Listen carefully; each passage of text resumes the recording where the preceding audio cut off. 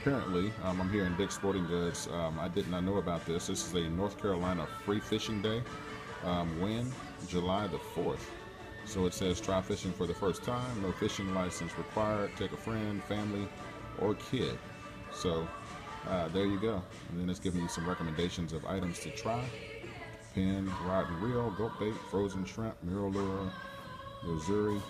And of course, if you have any questions, please ask your lodge associate for help. So, from me to you, Dick's Sporting Goods. Check it out.